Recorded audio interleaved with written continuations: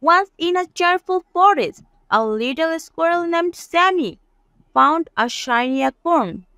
Holding it up proudly, he exclaimed, "Look what I found, Mr. Owl." Mr. Owl hooted with delight. "Ah, Sammy, that's the special wishing acorn. Make a wish and it might just come true." Excitedly, Sammy closed his eyes and whispered his wish to the acorn.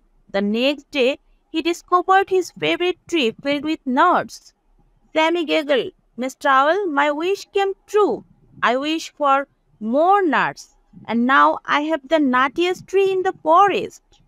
Mr. Owl chuckled, "Sometimes, little friend, all it takes is as a wish and a bite of patience." And so Sammy and his friends enjoyed the bounty of the magically nutty tree, learning that wishes can bring joy to all.